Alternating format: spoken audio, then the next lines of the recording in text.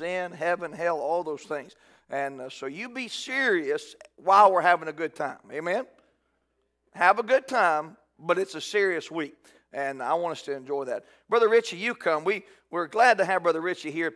Normally, missionaries don't make an impact when they call or come by, but Brother Richie came by, got a handful of tracts, and said, we're in the neighborhood. We're just going to spend an hour inviting people to your church. I like that kind of missionary. Amen? Brother Richie, you come on. Well, it's a privilege and honor to be here, and I hope you all appreciate it. I'm sure you do, but hope you all appreciate and will encourage you that you need to appreciate the man of God that you have, the fire and the passion that he has. A great man, Pastor Lee Robertson, said everything rises and falls on leadership. And you all have a great work, and you have a great pastor, and that's the reason for that. We are Andy and Connie Ritchie. We are missionaries to East Africa, and we plant churches. And the reason we plant churches is because we want to see people come to hear the gospel and get saved. And preacher, I remember that time I come and visited. We saw several folks get saved that day, and that's what I live for. I'll tell you a little bit about our background, if I could. I used to be in business. And I was in scrap business. I had me and my father, my brother. We were all in business together, and we were very successful in the end. In the early days, it was a hard way to go. We worked very hard, and I would have told you at that time I was saved, but I wasn't saved. And I remember a time when 2002, I was sitting in a church just like this in Xenia, Ohio, and my pastor, Dr. David McClellan, was preaching the gospel, and the Holy Spirit was convicting me. I was in my spot. Right about where this gentleman is here, right behind the preacher. That's my spot. It's me, my wife, and my 3 kids. We were there every Sunday. And I wasn't saved. And I remember being convicted of the Holy Spirit, preacher. And I started having this argument in my heart with God. I said, well, God, I believe all that stuff preacher's talking about. I believe in God. I believe the Bible's the Word of God. And I believed in Jesus Christ. But I never came to the point until then when I realized, wow, I'm a sinner, deserving of hell, in need of a Savior. And in 2002, in the middle at an Arby's restaurant, and at lunchtime, sitting down there with my pastor in Xenia, Ohio, I called on Jesus Christ, and I got saved. Now, at that point, that was a miracle took place. And I'm sure many of you could testify, but the black heart that I had, it was a miracle that Jesus could save me. But praise the Lord, He did. And He's willing to, and He loved to. But from that point, God, as I grew in the Lord, some things happened in my life, and I came to realize as I grew spiritually and was in church and was soaking it up just like you all do week after week, I realized, wow, God, you gave everything for me. And here I am working my life away for business, for monetary gain, for success. I was really in it for the money. I just wanted to succeed. I wanted to conquer the world in the business I was in. And I like to think that we were on track for that, but, you know, that's another story. But we were doing good, and the Holy Spirit just kind of pricked my heart one day and said, Andy, look around. What are you doing? And I looked around and I said, well, not much for you, God, am I? And I got involved in my local church, just like yours, and I was going soul winning every Saturday, and I was, Pastor asked me to be the bus director, and I took over the bus ministry, and I was just having a time of my life. And came to a point when God started kind of talking to me about, you know, I had this uneasy feeling. It just wasn't enough. God was just, and He called me to preach. I remember the argument I had with God, preacher, over when God was calling me to preach. Now, if you didn't know me when I you know, teenager, I wouldn't have been in front of nobody. And we had this big argument, just like everybody in the Bible, just most everybody that God ever called to preach, I had this big argument. God, you got the wrong guy. And so I surrendered, and I took some of the proceeds from selling my business. I surrendered to God. I said, I didn't know what you want me to do, God, but here I am. I'm all yours. So we sold our business, and what happened was I had some proceeds from some money from the sale of our business. My father retired. He lives down in Punta Gorda now, and I made some mission trips. And the pictures I'm going to show you are some of the mission trips I've taken. I've been to Honduras, I've been to Cameroon, I've been to Chad and Central Africa, and the picture I'm going to show you are all in Kenya, which is where through much pastoral counseling, godly counseling of some good friends, godly people, some prayer and fasting, it's where God led us to in East Africa. What I'd like to do is just go through some slides, and then I'll talk to you a little bit about what we've done and where we're going to go. That's, forgot that was in there. That's my family. Y'all probably could figure that out. This is past Christmas in Chicago. It was unseasonably warm. This is just an interesting little thing I found. And I thought, you know, if I found it interesting, many people probably will too. The continent of Africa is huge, as you can see. Inside Africa, you can fit the United States, India, Western Europe, Argentina, and China, and still have room left over. Just a huge continent.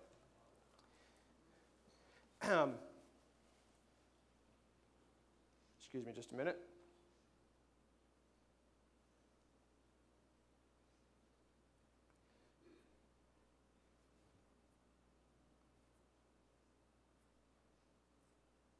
All right. What we are doing, we start churches. All right, what every missionary should do. The reason we start churches is because God calls the church the pillar and ground of truth. It's what holds up the truth, proclaims the gospel of Jesus Christ. All right, and that's what a local ministry is for. And one of the things we do, here we are, we go out soul winning. We always work with national pastors, and we went out soul winning. And these guys, they don't look too excited, but trust me, they never look excited. If you live the life that they lived, you would not look excited very much either. Notice they're all wearing winter coats. I'm telling you what, preacher, it was hotter there than it is outside here today, and they wear winter coats. And being down here in Florida with y'all is kind of practice for me. I'm from Chicago, all right? But we love it. Here's I'm sorry, in that picture that we just saw, forgive me, with those guys sitting around, those were charter members of the new church we went out and started. And here we went out to the open market. This is one of the ways that we've started churches there in Kenya. And now in Kenya, all over East Africa, you don't have Walmart, you don't have Publix, and whatever other kind of stores you have around here.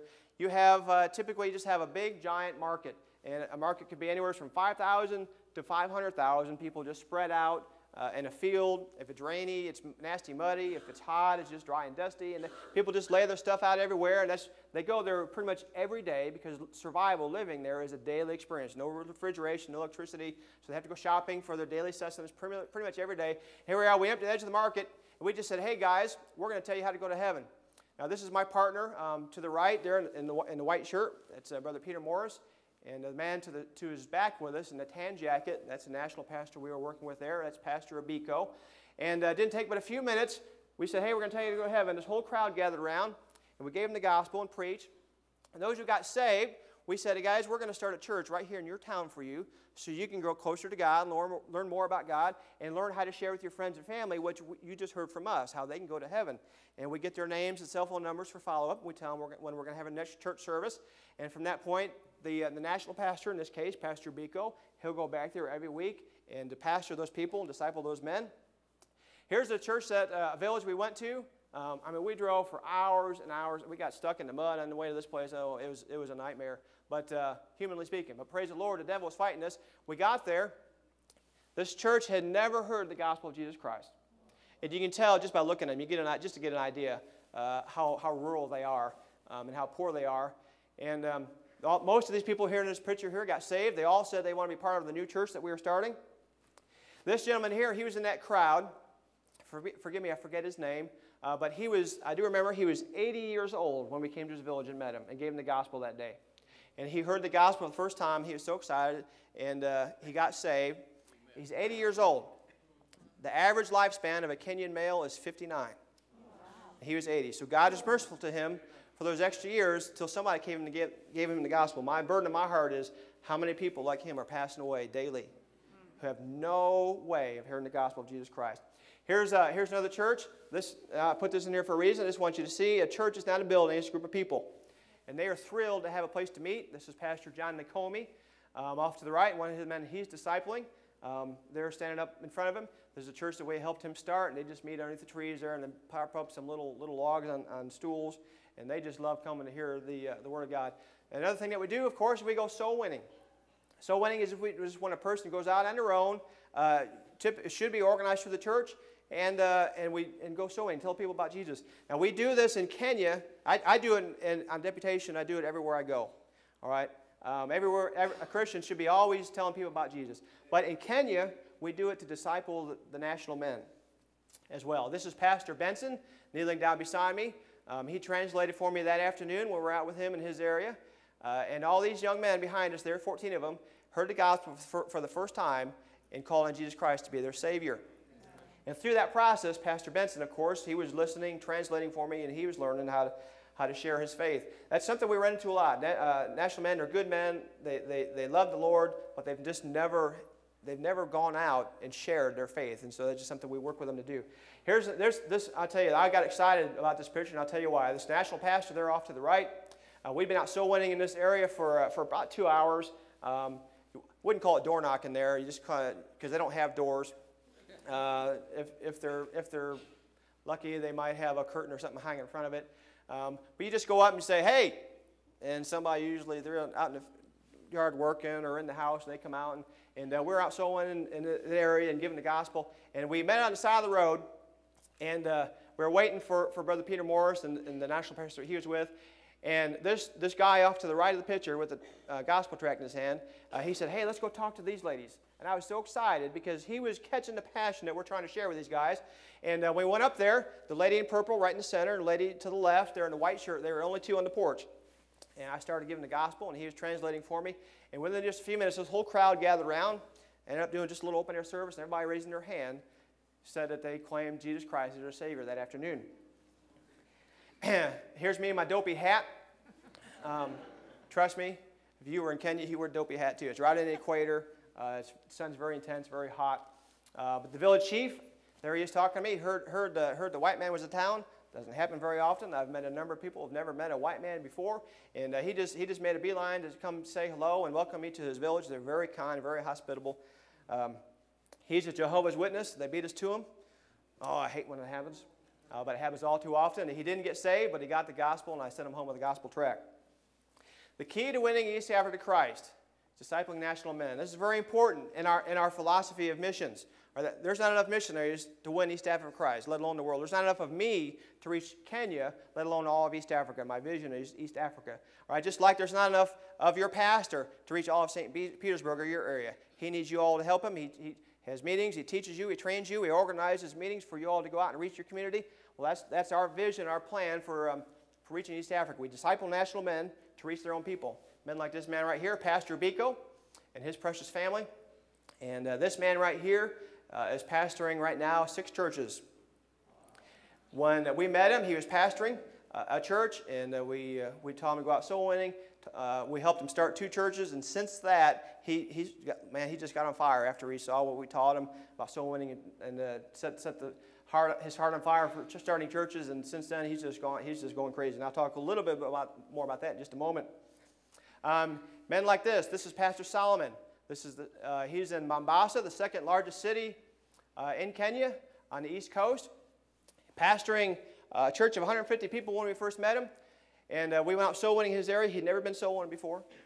And he translated for. We've been out working with him for a little bit. He was translating for us, listening, watching, learning. He knew all the facts. He knew what the Bible says. He knew the verses, but he just had never gone through the steps of sharing his faith in Jesus with somebody else and walking them to the throne of grace through Jesus Christ. And here he is leading his first soul to Jesus Christ. And that's what we're all about right there. Since we met him, he's been soul winning. He taught his people to go soul winning. He's doubled the size of his church.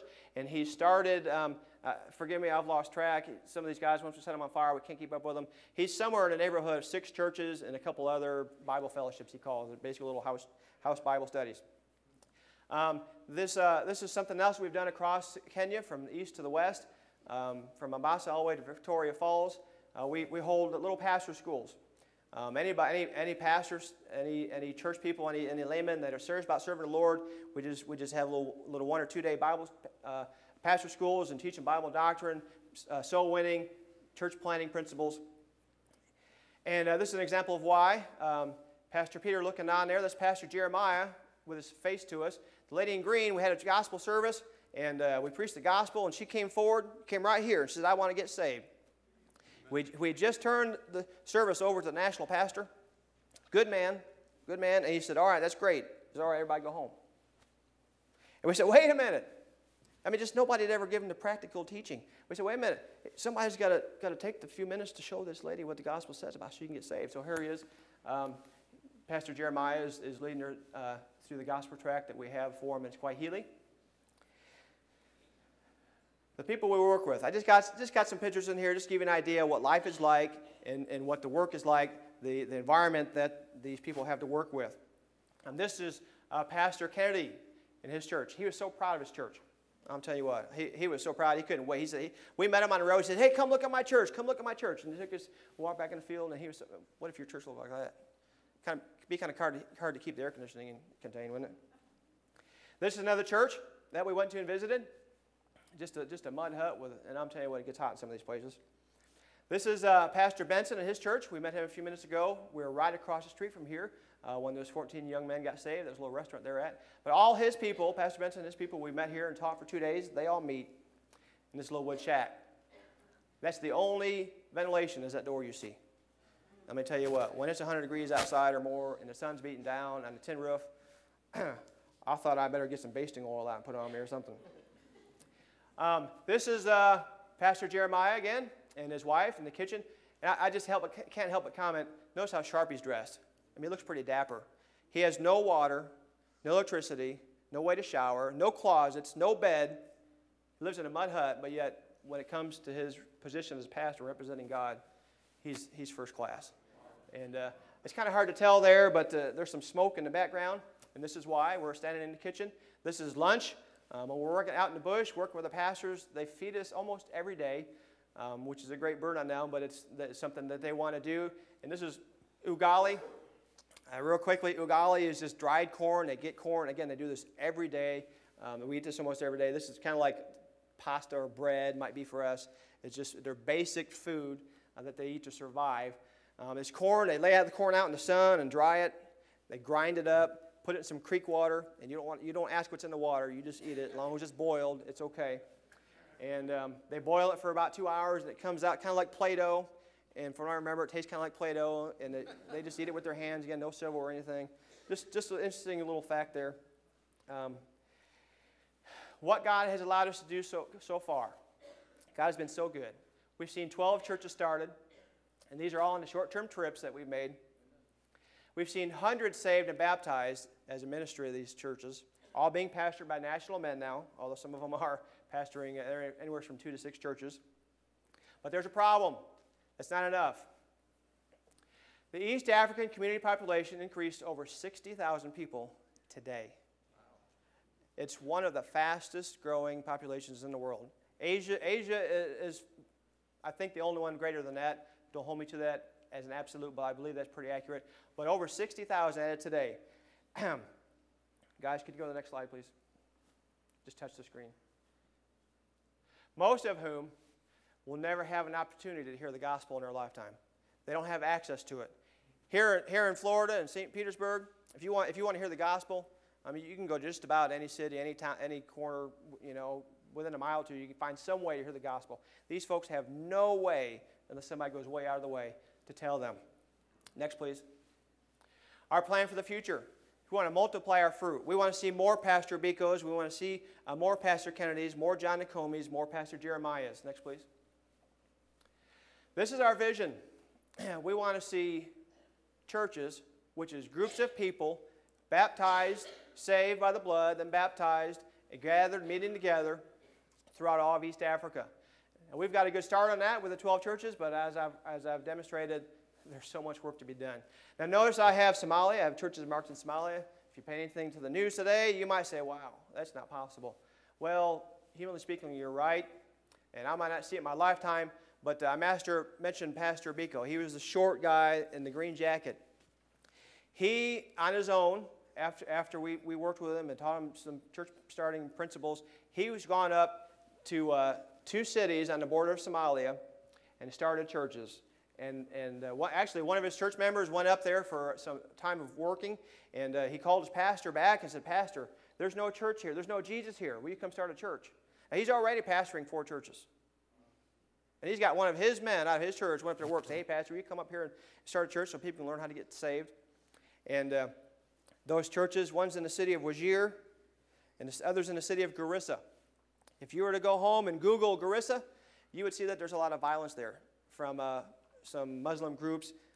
One's called El Shabaab, is probably the most prominent. His churches have suffered real, genuine persecution. He's had some of his church people die because of their faith in Christ. Next, please. How are we going to accomplish this? We're going to start a pattern church, a New Testament, independent, fundamental, soul-winning, Bible-believing, hell-hating, King James-using, gospel-preaching church. As every church should be. Amen? Next, please. Out of that local church, we're going to start a Bible college, and we're going to train students to plant churches and operate mobile training centers. We've seen this, a prototype of this in India. You probably won't hear about it from too many missionaries. It's just a concept we have in our head that we see somebody else do in India. That's something we want to do, and I'll demonstrate that here in a few minutes. Next, please. This little girl, we met her when we were out soul winning. And her sister got saved, but obviously she's too young to hear the gospel.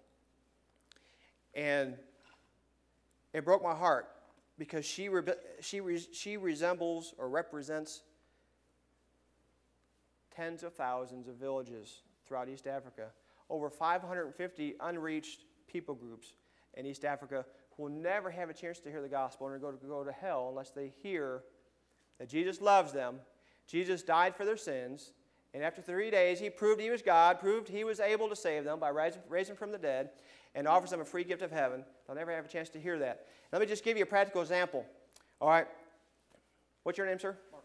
Mark? All right. Mark represents, just for illustration, he represents Pastor John Nakomi. All right. We met Pastor John Nakomi. We taught him how to start a church. And he was already pastoring one. We taught him the idea of you have a vision, you have a passion. We set him on fire. He went out. He not only started a church here, he came over here and started a church right over here.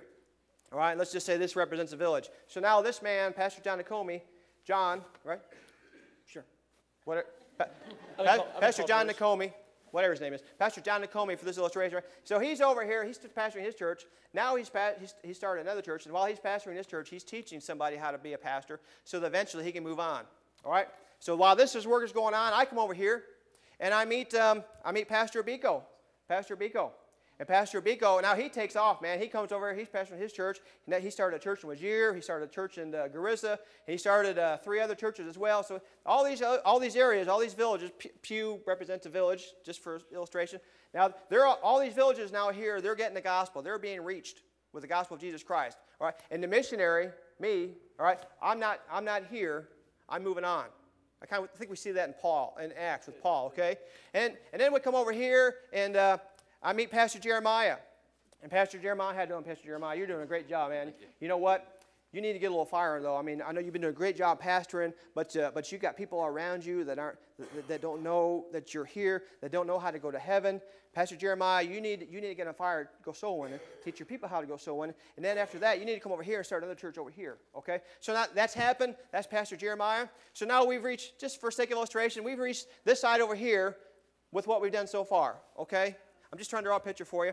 Problem is, 60,000 people every day being added to this group over here. No church, no gospel, no witness.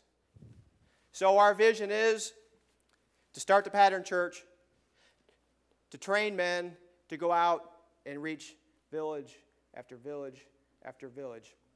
And I ask of you, I beg of you, pray for us. We need your prayers. Preacher, I'm almost done. We need your prayers on behalf, not for us, on behalf of what represents this whole section of people who are dying and going to hell.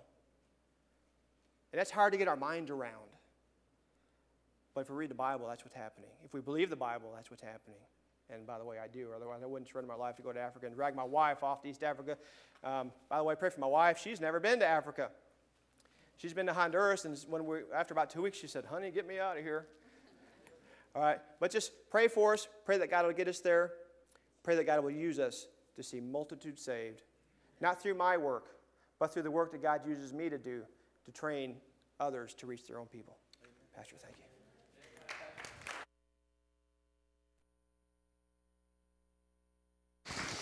you. Amen. Take your hymnals, if you would, please. We'll turn to hymn number, turn over here, hymn number 215. I'd like to do something different. We're all going to sing the first verse together, and the words are also on the screen. Let's, on the second verse, I'm going to have the men sing the second verse.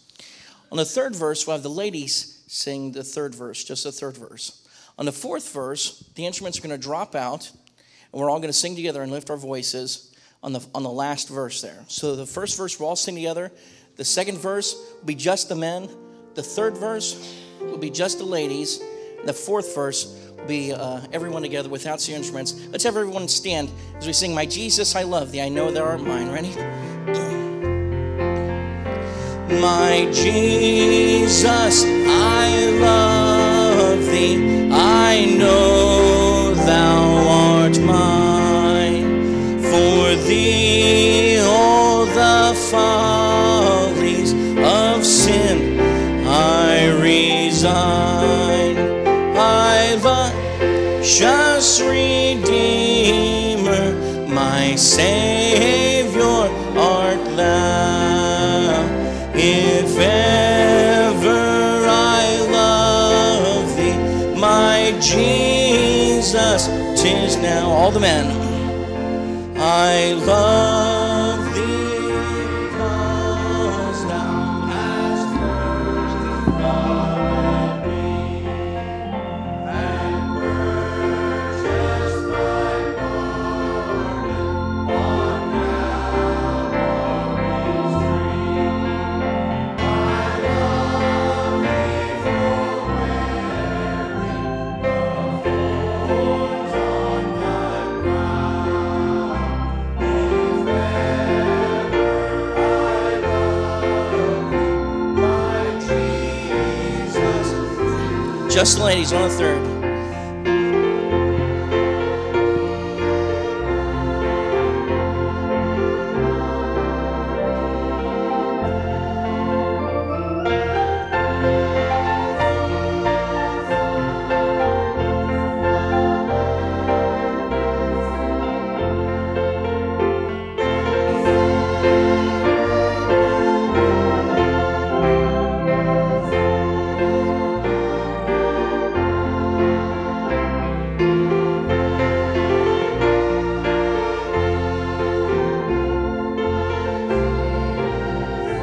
And then everyone without the instruments.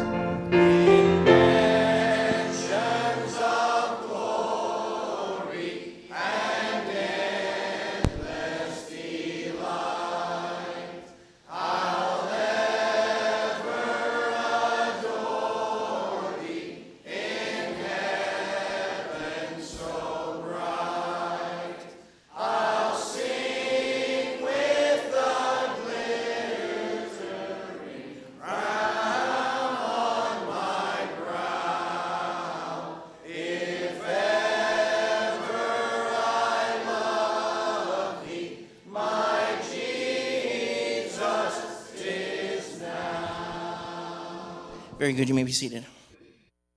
Amen. Thank you, Pastor Abiku. Take your Bibles, the book of Colossians, please.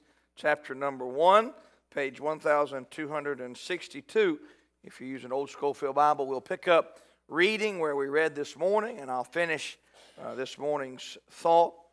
First, let me just say how much I appreciate Brother Richie's encouragement for soul winning.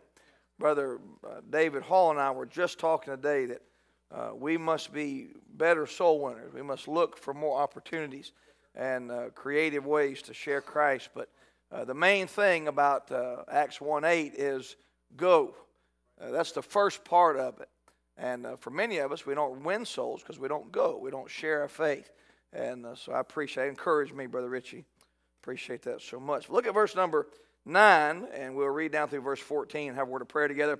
For this cause we also, since the day we heard it, do not cease to pray for you, and desire that ye might be filled with the knowledge of His will and all wisdom, spiritual understanding, that ye might walk worthy of the Lord unto all pleasing, being fruitful in every good work, and increasing in the knowledge of God, strengthened with all might, according to His glorious power, unto all patience and longsuffering with joyfulness, giving thanks unto the Father, which hath made us meet to be partakers of the inheritance of the saints in light, who hath delivered us from the power of darkness, and hath translated us into the kingdom of His dear Son, in whom we have redemption through His blood, even the forgiveness of sin.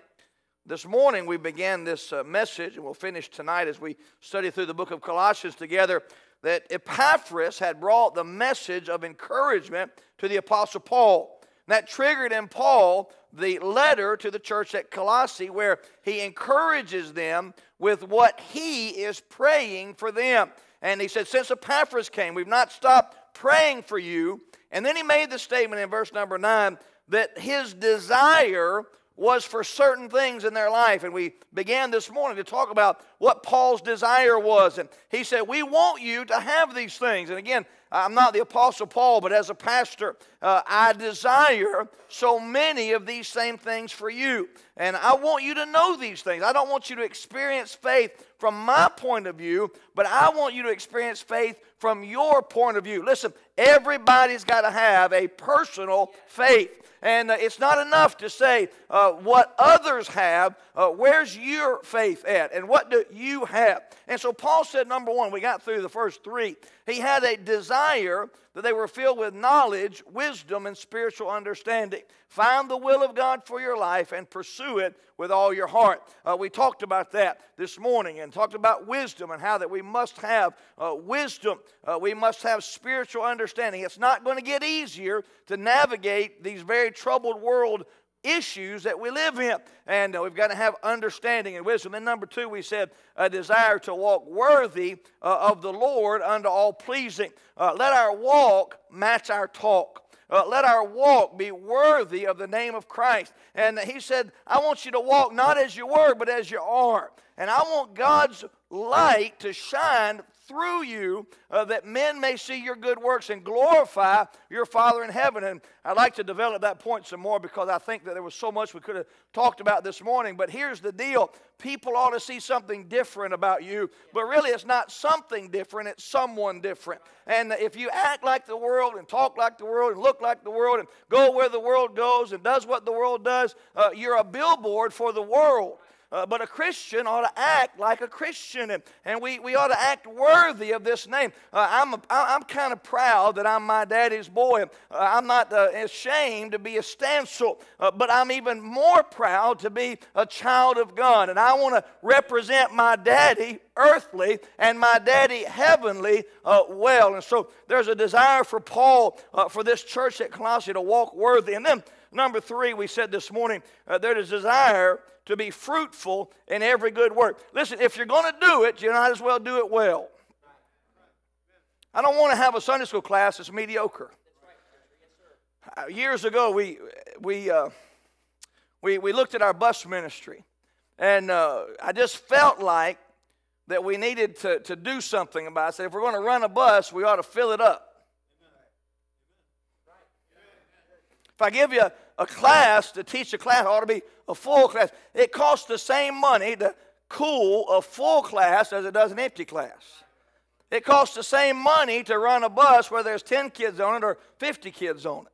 And if we're going to do church, we ought to do it well. God ought to bless us. And if we're going to be a businessman, and whether it's a secular man hauling junk or if it's whatever it may be, we ought to do it for the glory of God. You say, preacher, why? So that God can bless our work and so that we can get more to do more. Listen, this is not about, God is not a struggling economy God.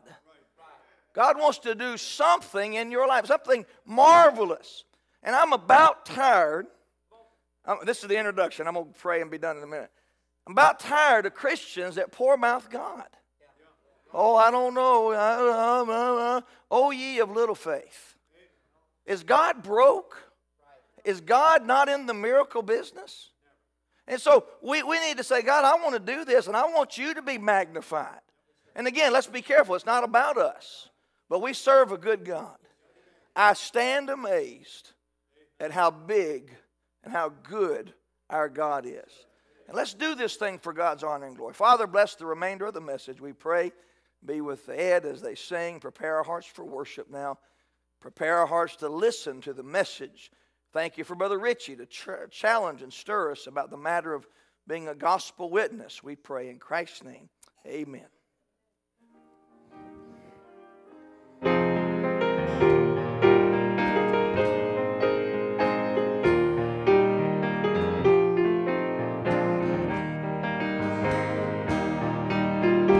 Shackled by a heavy burden,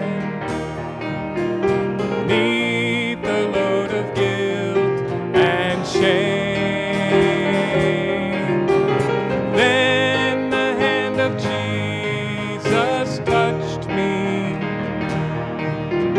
Now I am no longer the same. He touched me. Oh, he touched me. Oh, the joy that floods my soul. Something happened, and now I know he touched me and made me whole.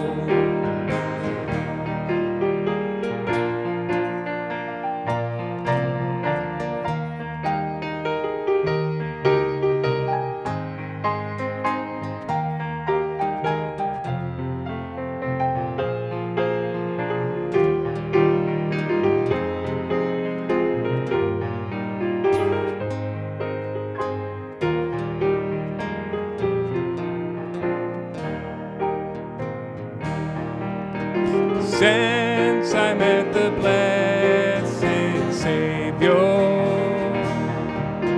since he cleansed and made me whole, I will never cease to praise him. I'll shout it while eternity rolls. He touched me. Oh, he touched me. Oh, the joy that floods my soul. Something happened, and now I know he touched me and made me whole. Something happened, and now I know he touched me and made me whole.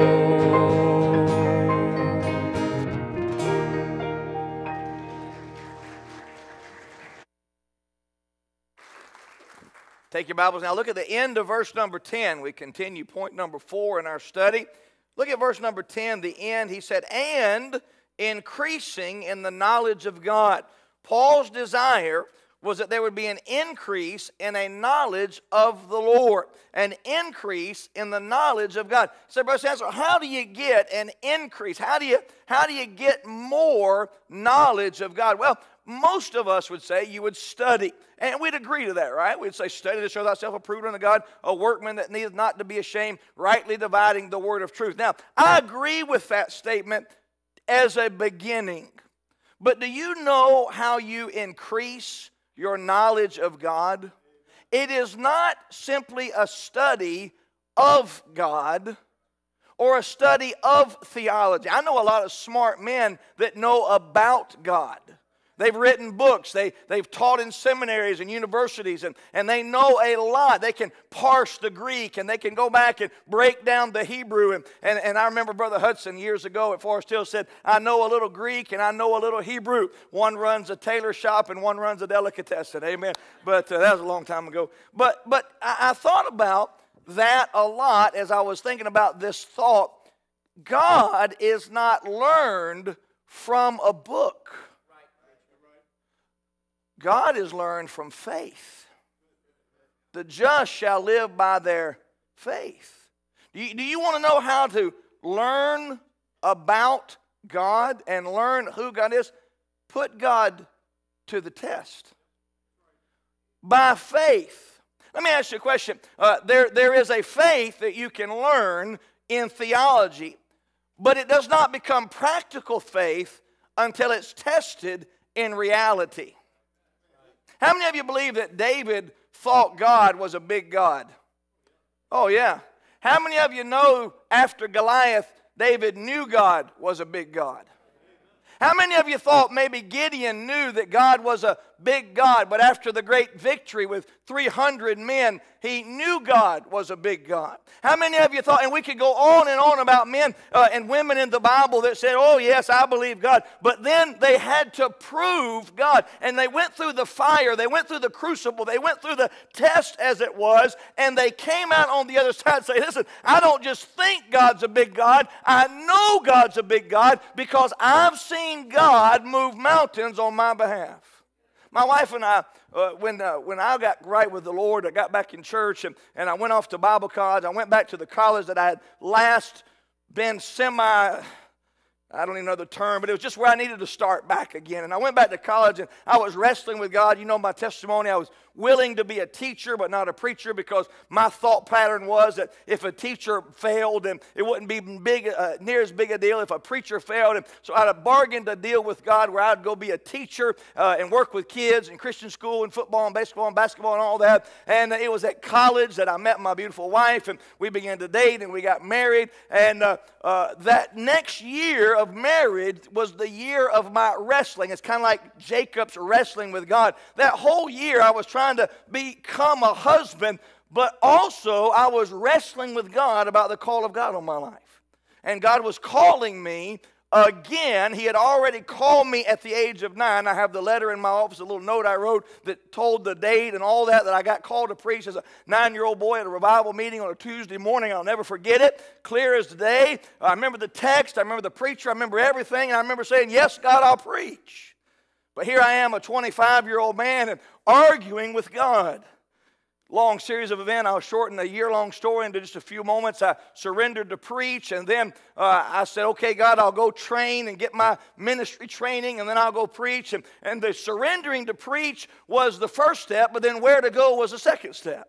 And long story, and again, I'll narrow it down. I'll tell you some other time if you haven't already heard it. But there was the call and the clear call, the clear touch of God for us to go to Midwestern Baptist College to finish our degree. I called my wife, said, we're going to go. And she said, I'll start packing. She said, are you sure? I said, yes. She said, let's go. We left for Midwestern Baptist College, and that began a journey from theology in the books to theology in my life.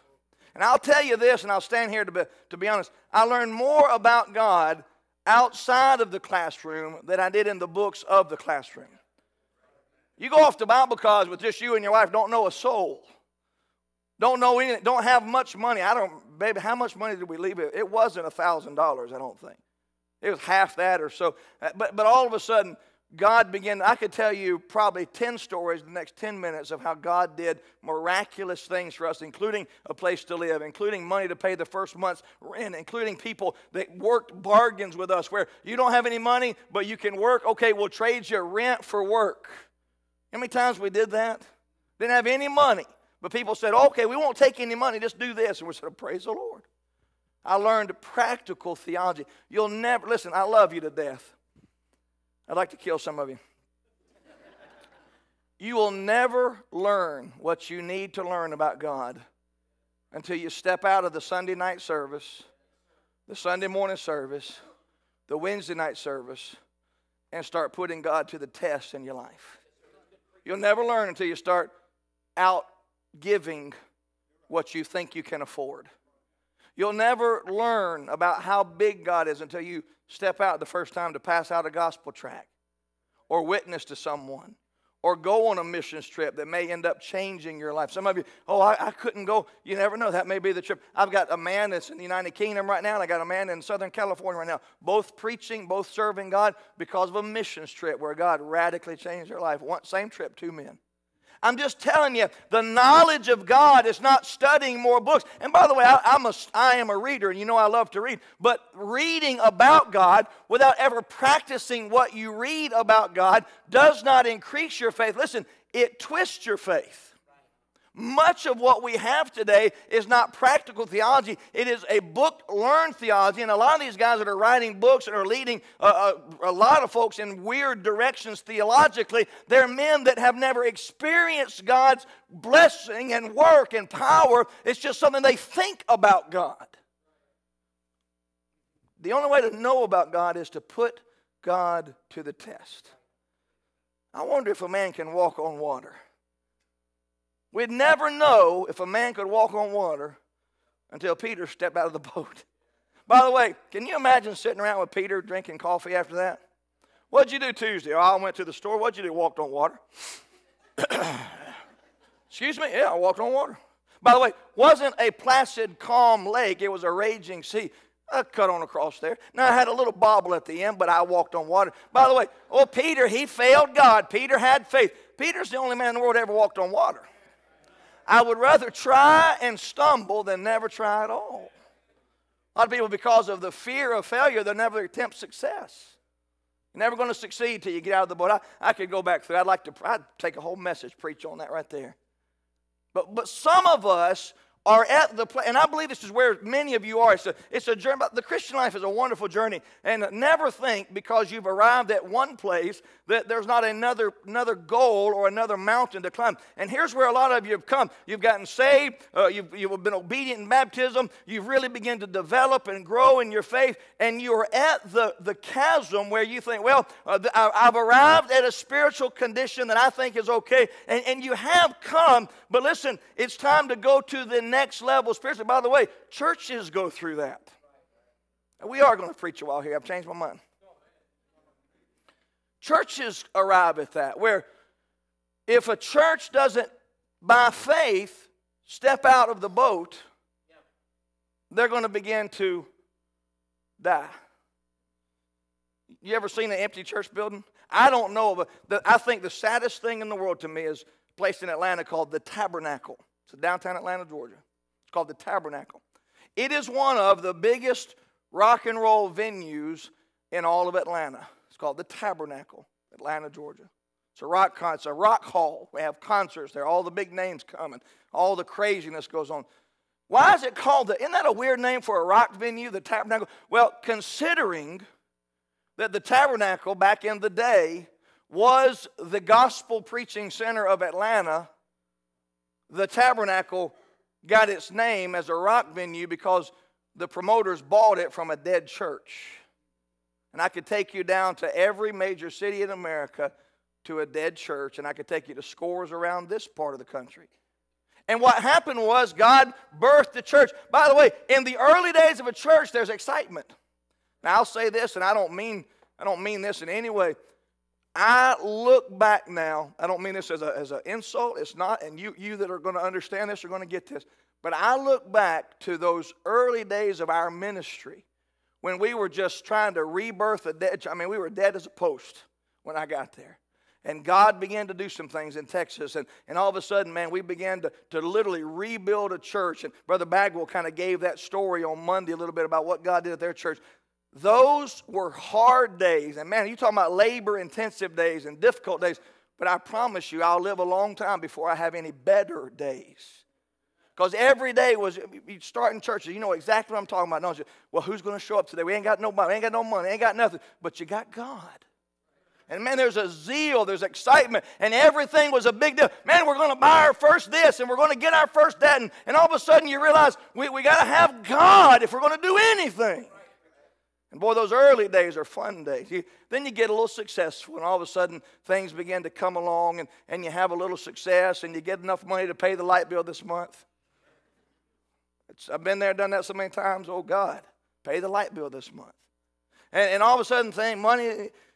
And churches go from fast forward to fifth gear to kind of a cruise control. And God brings a challenge and says, now, go forward. We don't want to go forward. We're settled where we are. Sam Davidson preached a message years ago called Settled on Your Lees. And it's a reference to how wine settles. The sediments will settle down. And he talked about Christians and churches that just settled. They weren't shaken up anymore. They weren't aggressive anymore. Christians in churches and ministries and places like that, they come to those moments in time where either we're going to step out to a new revelation of who God is, or we're going to be content with where we are. Some of you young Christians, I'm so proud of you. I can't hardly stand it, what I've seen God do in your life. But listen, you haven't arrived. You just arrived at the next challenge point. It's a faith point, Brother Keith, faith point. And what you've got is you've got the next thing. And you say, man, it's unknown to me. May I remind you of something? What you're doing now was unknown to you 2 months ago, 3 months ago, a year ago. Some of you are buying your first suit, praise God. Brother Rich, man, if y'all hadn't been following I'm sorry, I don't mean to embarrass you, Brother Rich, but if you haven't, I'm going to embarrass you, Brother Rich. If you haven't been following the suit purchase, Brother Rich buying a suit. He's narrowed it down and got it nailed down to a pinstripe blue suit. We were talking at lunch today. He said, it's in person, and I get all this. It's a big deal, preacher. It's just a big deal. Now, to you and I, that's not a big deal, is it? Hundreds of suits over there. We suits. 2 years ago, the only suit he ever would need was if somebody would have died, and he'd have borrowed that. This suit's now for church and for preaching and for ministry. You say, preacher, it's a new world. Yeah, but 2 years ago, church was a new world. So don't get afraid of your new horizon, because just a little bit ago, the place you are right now was a new horizon. Aren't you glad June Pendleton's home from world traveling? Don't ever leave again, June. Just stay faithful. June, we asked June to take a new role. And like everybody we asked to take a new role in the church, get a little nervous, you know. But then she's like, I'm in, and she's in. But I remember when she first got saved, I wasn't here, but she was kind of a new Christian when I got here, and all of a sudden now Bible clubs, now that's old hat, and you go to Bible clubs and church and all that. I'm just saying, whatever you're going to next is a new thing, but whatever you're doing now was a new thing not too long ago. And you'll never know more about God if you don't test him. Has he been faithful up till now? Well, yeah, he's been faithful. What do you think he wouldn't be faithful tomorrow for? Well, it's new. It's not new to God. God lives in the eternal present. Nothing's going to surprise him. He already has your way planned. He knows your ending from your beginning. He knows the thoughts he thinks toward you, the thoughts of peace, not of evil, to give you an expected end. God's saying, look, church, look, Christian, launch out, step out, get out of your comfort zone, go a little farther. Why? Because all of a sudden, you're going to find out God is bigger than you think. Got 1 point, that's pitiful. But I'm so sick of y'all saying I'm long-winded, I'm under conviction. 4 years ago, May, we came to this church community, and it was not at all our plan. In fact, we really felt like, to be very honest, that we were just in the middle. We certainly felt like there was much more to do. In fact, we were trying to finish up an apartment building that we built. We'd already built one apartment building on the campus for staff members and for retired folks and just different people in the church had need. We had a lot of land there, and we needed to use it wisely, so we built a 4-unit, and we were finishing up another 4-unit, and we were finishing up a gymnasium. We had got the frame up, and we had to get the inside done, and so we'd borrowed money. We'd come out of the last hurricane we'd gone through, and it was, to me, not good timing when you called. In fact, I just knew the minute I got the call that it was not God's will, because to me, the timing wasn't right. I felt God should wait until we finished the project. I hated the idea of leaving in the project. I felt like the church was, happy birthday, sweetie. I felt like the church was just now really beginning to hit its stride. In fact, to be honest, for 9 years, we kind of labored in growth. And then the last 3 years we were there, the church exploded. It became something that we'd always wanted to be, and it really was. It was just a sweet time. And so when we got the call about Matt leaving and about this church, I knew it wasn't God's will because it just wasn't time. It wasn't, and I knew God had some things. Long story, fast forward. We began to pray and to really seek the Lord. I've had to grow in my personal faith and my pastoral leadership, in my preaching, in ways that I don't know that I ever would have grown. I'm not saying I wouldn't have grown. I'm not saying we wouldn't have continued to be blessed, but it's just been a different need set here. God brought me here, perhaps for just the fact that I needed to get out of a comfort zone and see if God was still God in Florida or not. I knew God was God in Texas, but would God be God in Florida? And would God use us here? And I don't know. I don't know. We haven't written the final chapter of that, but it's been a pretty good 4 years so far. Kind of seen God do some neat things. We've gone through some troubles and some difficulties, but God's proven himself strong. You ever think that God's trying to teach you that he's big enough for whatever you're dealing with if you'll let him? God wants you. God's desire for you, Paul's desire, my desire. I don't want you to be comfortable in your limited knowledge of who God is. See if God's big enough to do the next thing. So, Brother Sam, I don't know if I can. Well, I'm pretty confident you can't, but I am very confident that he can do all things. And you can do all things through him. So as God is taking you through the process to go to the next place, let him. And what you're going to find is the new thing will become the old thing soon enough.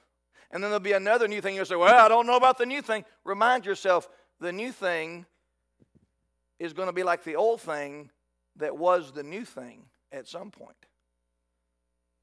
For you and I buying a suit, that ain't no big deal. But it's the new thing. How do we know the new thing's going to work? Because God's been faithful in the old thing. Let me give you this last challenge. God's already proven himself mighty in ways that you and I will never understand. Whatever tomorrow holds, God's going to show himself strong. You know how we're going to learn that? By launching out, stepping out on faith. Saying, God, I don't know how this is going to work. If you can figure God out, it ain't God. If you can figure it out, if you can budget it out, if you can balance it out, it ain't God. God only does things by faith. And you know what you do? When you step out, you learn God's a big God. Say, preacher, I read my Bible and I pray every day. Well, how are you going to learn about God? Put into practice what you've read. Does Acts 1:8 still work? I don't know. Let's go witnesses in see. Is God still doing great works in churches? I don't know. Let's try and see. Is God still promising to bless above measure, pressed down, shaken out, running over, that if we would give, would men give back to our bosom? I don't know, but let's see. The only way to learn about God is not from a book. It's from a practical application of what you've learned in the book. Sunday's not the goal. Sunday is preparation for the goal. The goal is Monday through Friday. Now, I'll tell you what we've learned this week and go put it into practice next week. We desire to see God increase. I see you increase in your knowledge of God. I'm going to go to Michigan, see if God's in Michigan. You know what? I found God was in Pontiac, Michigan, of all places. I thought God had abandoned Pontiac, Michigan. And we were doing pretty good in Pontiac, and then I found out God was in Groves, Texas. Just never thought you'd find him on the Gulf Coast. And then I found out God's still in St. Petersburg, Florida. By the way, I think we're going to find out God's in East Africa. I'm not real sure, but I think God's in East Africa. And God may be where he's sending and leading you next. Father, we love you. May we increase in our knowledge of you by expressing our faith, demonstrating a trust that only you can provide what we need. Pray for that one tonight that's wavering on a decision. Lord, may by faith he or she step out. By faith, may this church step out. Not to do the foolish, but to do the faithful. And God, you'll bless a church that leads by faith. We thank you, Lord, for your goodness to us now. Bless the invitation, our time. Heads are bowed, eyes are closed. Brother Mark's going to lead us in a song in just a moment. Let me ask you a question. What is your faith point? So, brother says, I'm very comfortable where I am. Comfortable is not a place that a Christian needs to stay. We need to be content. That means that wherever we are, that's where God wants us, and we're fine with that. But we need to be always seeking to live by faith. Is God moving your faith point to a greater level. Some of you, it's salvation. That's where you need to go. Some of you, it's obedience in scriptural baptism. That's where you need to go. Some of you, it's church membership. That's your next faith point. Some of you is service. Some of you is commitment in other levels. Some of it, whatever it may be, God's got a faith point. And it's always, as you move, it always grows with you. Why don't you come tonight and say, God, by faith, that thing that you're touching my heart about, that thing you're going to present to me this week, by faith, I'm going to go for it. Trusting you and giving you all glory, honor, and praise. Let's stand to our feet. Heads are bowed, eyes are closed. Mark is going to lead us in a song. You step out of your place. Increasing our knowledge of faith, of God.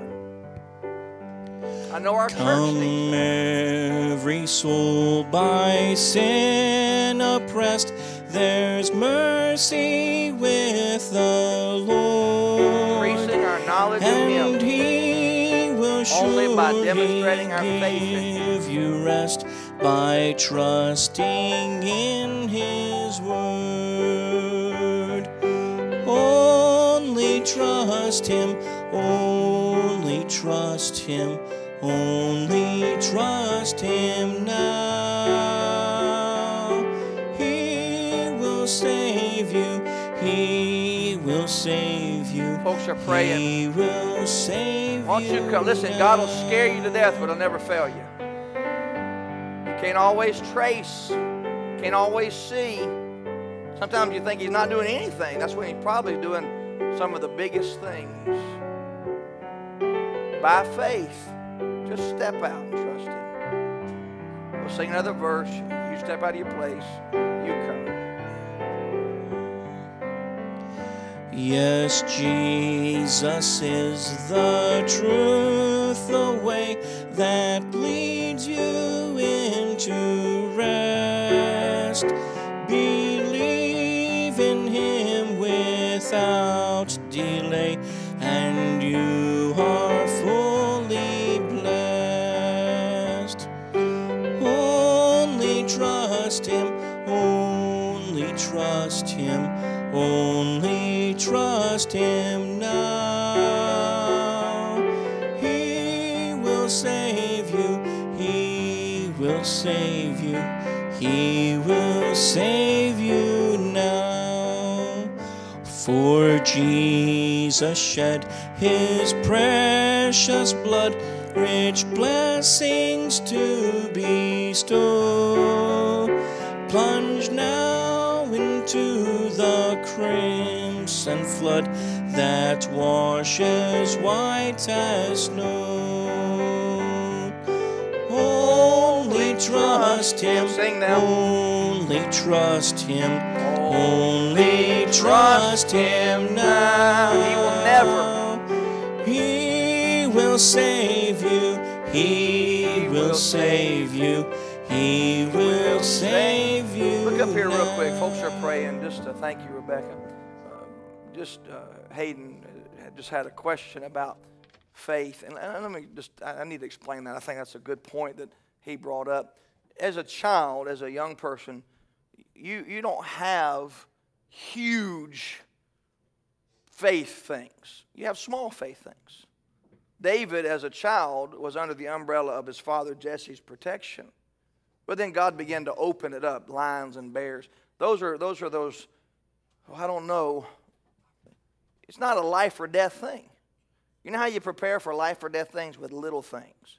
Now, as you graduate high school, as Hayden has done, and some of these other young people are transitioning, all of a sudden you step out of that umbrella of Dad's faith.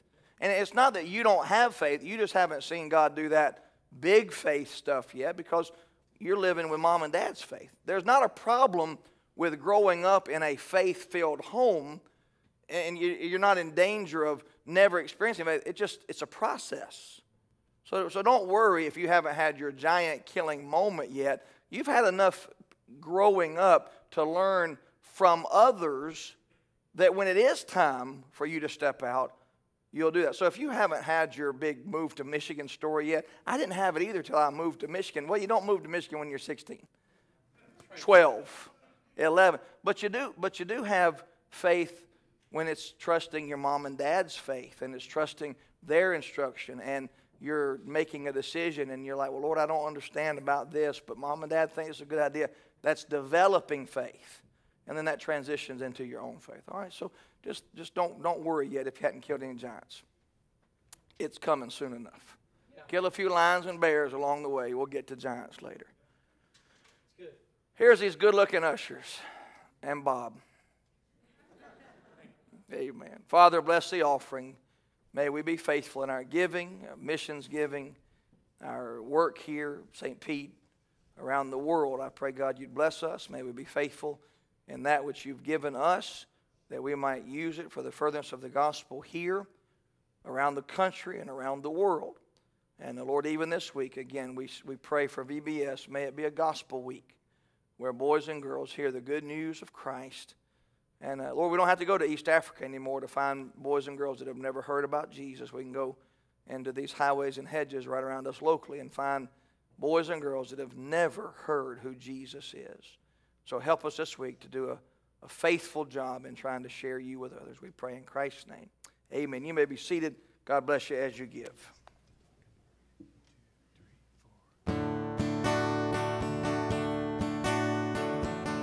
Turn and follow Christian road. Though other folks may tell you no, they say there's too many things you'll be missing if you go that way. Keep your eyes looking straight ahead. Stay on that narrow path instead, for the road they're telling you to take someday will come to an end. I know it seems like they're having fun, and there's many things that you haven't done, but believe me when I say there's something far greater ahead. For those who turn on Christian road, someday their feet will walk on streets of gold. There'll be a place awaiting them in the kingdom up in glory land. In the kingdom in glory land, that's where I long to be, with my Creator and His only Son. He gave His life for me, and there will be peace and love and everlasting life, and sin will be no more. For those who turn on Christian road will find it leads to heaven's door.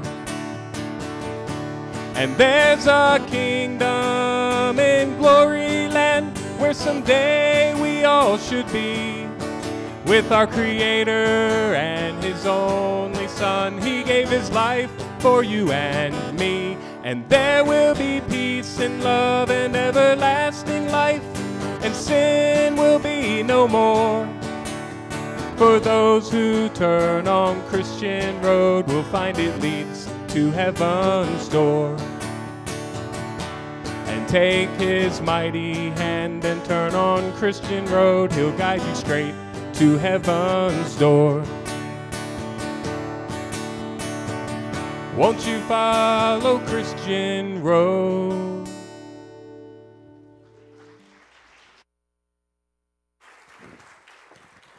Amen. Just got a note. Larry sits right here in the wheelchair. Just came out of NICU and is doing much better. So praise the Lord for that. We rejoice. And if you'd like to go, he's at Northside Hospital. If you'd like to go by and see him, Brother Willard has the room number 326, but you be in prayer. Now, let me remind you of a couple things. We're going to have a vacation Bible school meeting. Julie, is that going to be Barnard Hall? So if you are working Vacation Bible School this week, go down to Barnard Hall right after the service, have a quick meeting with you. And again, because it's the conference camp season, if you want to help sponsor someone for camp, see Paul, Tyler, or myself. Don't just give money, because we want to keep track of who's doing what where, so that we know that nobody's being taken advantage of, or that we're not missing somebody, all right? Also, if you could still maybe drop by cookies or cheese balls, anything that's visually stimulating, 2-liter drinks, a lot of stuff. We want to fill the platform. That motivates the kids by seeing what they could win, to listen, pay attention, and to participate. So drop that off tomorrow, anytime during the week, but we want to fill this place up. More visually stimulating it is, the better their attention is. And I noticed some of y'all are looking at the cookies too. But anyway, also, dessert auction. We're trying to raise money to help our kids with fuel and different things for their camp. And a dessert auction on the night of the 23rd. Bring some extra money with you. Stay for the auction. It's always a good time. You'll want some of the desserts. There's a lot of creativity, a lot of fun goes in that. Teens doing an all-nighter, and the Single Vision Conference is right around the corner. Just a few more weeks for Single Vision, and we'll have young people from all over the country, all over the world here, and it's going to be a great week, so pray for us about that. And then Marty also, don't forget her CDs of hymn music are in the back available. You can get that. Brother Richie will be in the back with his wife. You can go by and meet them. And the VBS guys, you're going that way. Anything I've forgotten? Anything I've forgotten? We are going to do this Wednesday night. Normally we have a difficulty. Some of you show up for Wednesday night church, and we got all the Vacation Bible School. You're welcome, by the way, to come to Vacation Bible School. But Brother Dan will be having a small group in the Cube on Wednesday night for any adults that want to do a Bible study there, and you don't want to come and participate in the VBS. So there will be a service. It'll be a small service. It won't be long at all, but just some of you enjoy that. Or come in here and take part of what's going on. It's going to be a great week. Looking forward to it. I'm going to be going to preach revival this week out in West Tennessee. If you'd pray for me, I really want the Lord to do something. I've been praying a lot about this. Here's a young church, a pastor trying to really get it moving in the right direction. And I want to be a blessing to them and teach them about soul winning, teach them about just reaching. You know, if every member in one calendar year reached one non-member, one outside person, church would double every year. If all you got to do is reach one, if everybody reached one, a church would double every year. Not a multitude, one person. And I'm going to challenge the church that in 1 year they could double if everybody reached somebody. Just got them saved, baptized, and in church. And you could turn that church upside down. By the way, if we doubled in size, could you imagine the impact we'd have on this community for Christ? So pass out a tract to somebody this week. Be an encouragement to somebody. Invite them to church. Most of all, tell them about the Lord Jesus Christ and make a difference in somebody's life. By the way, tonight and Wednesday, Amanda and Buddy, they're moving to Ohio. So this is Amanda's last Sunday night. They'll be here, I think, Wednesday night, and then they'll be moving to Ohio. So I've been very, very faithful, both Buddy and Amanda, so you love on them a little bit before we go. All right, let's all stand together. Anybody else? I forget anything? All right. I love you. I'll see you this weekend. God bless you. By the way, don't forget the Worley family and the death of Wally, and our family and the death of Mama. Pray about that. God bless you. I love you. You're dismissed.